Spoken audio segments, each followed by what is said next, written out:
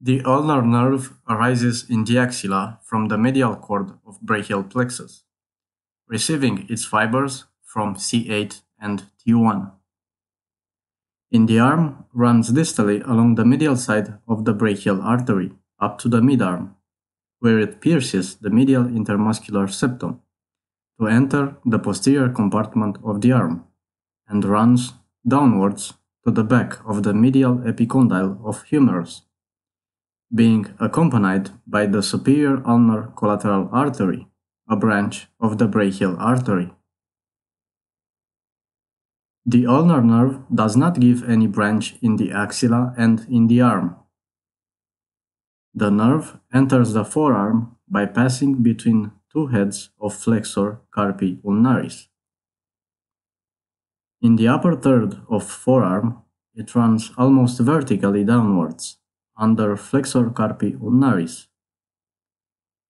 In the lower two-thirds of the forearm, it becomes superficial and lies lateral to the flexor carpi ulnaris.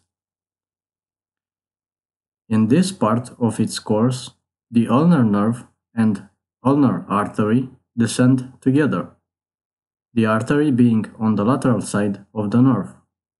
In the forearm, it gives off the following branches: branch to elbow joint, branch to flexor carpi ulnaris, branch to medial half of flexor digitorum profundus.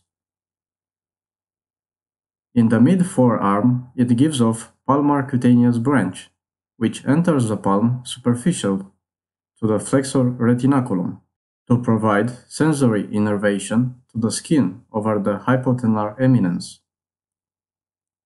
In the distal forearm, about 5 cm proximal to the wrist, it gives off dorsal cutaneous branch, which provides sensory innervation to the skin over the medial third of the dorsum of the hand and medial 1½ fingers.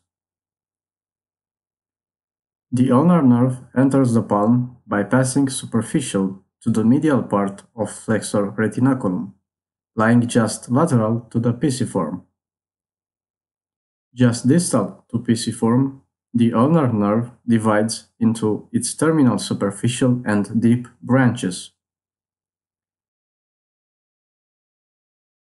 The superficial terminal branch supplies palmaris brevis and gives off digital branches to skin on the palmar surface of medial 1½ fingers.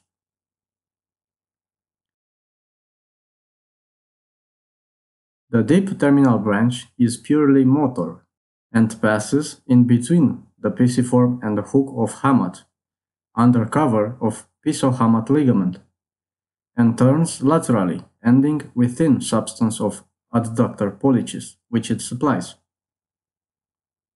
It also gives branches to the deep part of flexor pollicis brevis, branches to 3 palmar interossae, branches to 4 dorsal interossae, and branches to the 2 medial lumbricals muscles. Finally, let's not forget that the deep terminal branch of ulnar nerve also gives branches to the muscles of the hypotenar eminence, like the flexor digiti minimi, abductor digiti minimi, and opponens digiti minimi.